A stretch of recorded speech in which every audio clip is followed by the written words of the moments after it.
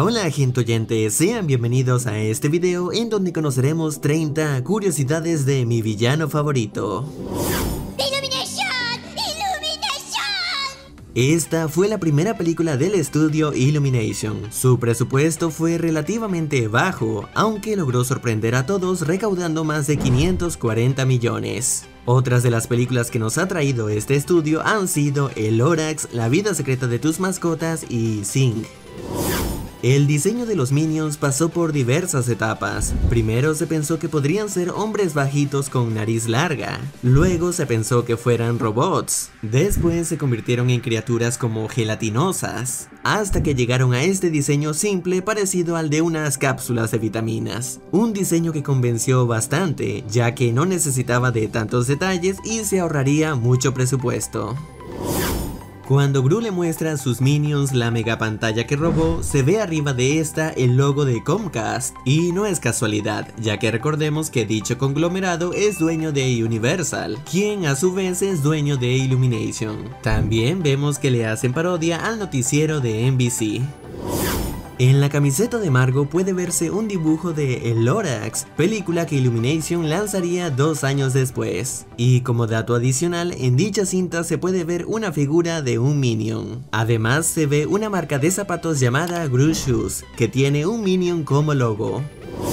En la computadora de la señora del orfanato, si detallan un poco, se alcanza a ver una nota que dice Dr. Renaud, referenciando a Chris Renaud, uno de los directores de la cinta. En uno de los diseños originales de Gru podemos ver que este tenía una apariencia más siniestra, similar a Drácula, y hasta tenía cabello, pero luego optaron por este diseño que les pareció más encantador. Quizás recuerden que en la versión en español latino, Gru le dice a la señora lo siguiente: tiene un cuerpo como de tololoche. Para los que no sepan, el tololoche es un instrumento musical mexicano. Por otro lado, en la versión de España, lo que dice Gru es esto: tiene una cara como un rucio. Y es que rucio es una expresión coloquial para referirse a un burro, siendo este chiste más apegado a la versión original, la que es en inglés, ya que allí lo que dice Gru es esto: You have a face como un burro. Y es por eso que ella no lo entiende hasta que lee un diccionario de inglés-español. En la casa vemos que aparecen planos o prototipos de los Minions, dando a entender que Gru fue el que los creó. Sin embargo, esto termina contradiciéndose con la historia de origen que le dieron a los Minions después. Mientras Gru está en el espacio y vemos el boleto que pasa frente a él, se alcanza a ver que el número es 072069, que si lo convertimos en fecha sería 20 de julio de 1969, lo cual hace alusión al día en el que el Apolo 11 llegó a la luna. Durante la cinta vemos algunos productos o marcas del mundo real. Por ejemplo, vemos que Vector está jugando con una Nintendo Wii. También vemos que sus zapatos se asemejan mucho a la marca Adidas. Y cerca del final vemos una parodia a Blu-ray, pero con el nombre de Gru. A pesar de que no fue una cinta innovadora en términos de historia o animación, la verdad es que le fue sorpresivamente bien en crítica, y sumado a los buenos ingresos que tuvo, pues era obvio que el estudio prepararía su secuela. Esta lograría recaudar más de 970 millones, siendo la tercera película más taquillera del 2013.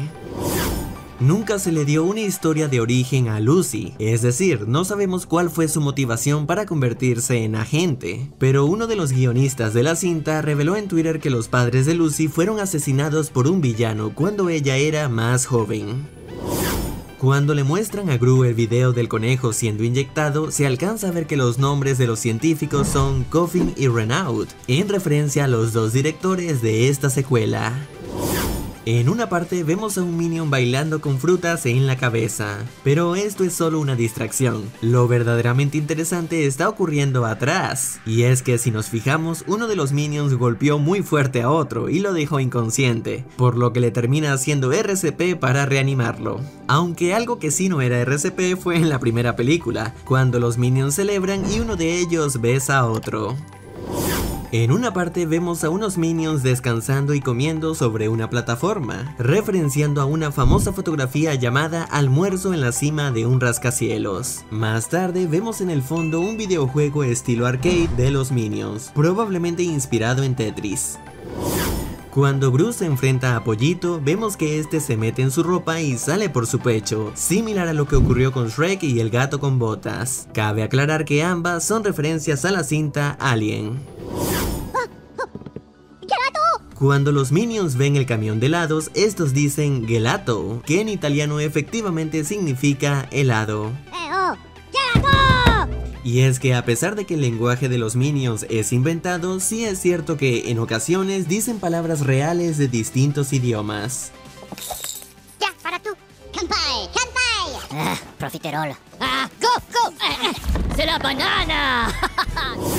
En esta secuela, Margot tiene en su camiseta a un personaje que quizás muy pocos conozcan. Algunos hasta pensaron que se trataba de un Teletubby, pero no, en realidad pertenece a una serie japonesa.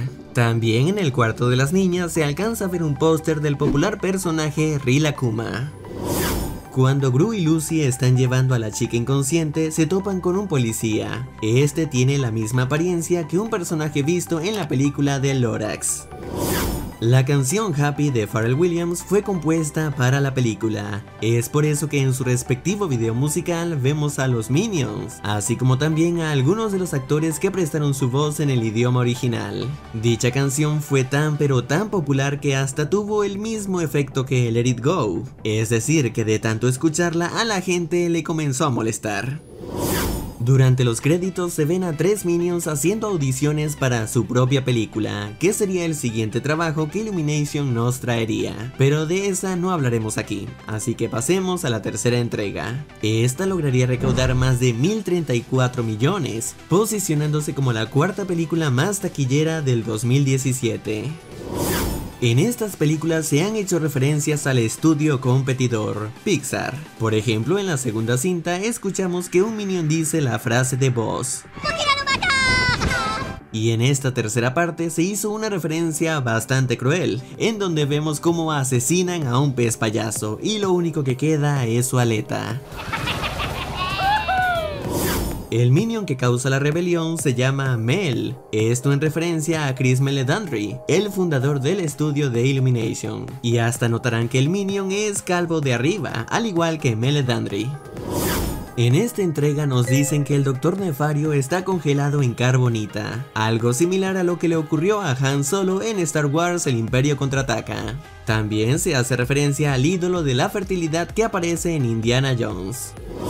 En la guarida de Gru se alcanza a ver un póster de una convención de villanos, que por supuesto nos recuerda a la villana con que vimos en la película de los Minions, en donde de hecho Gru también estuvo presente. Otro cameo que hace Gru es en La vida secreta de tus mascotas, en donde se le ve en una plaza paseando a su perro.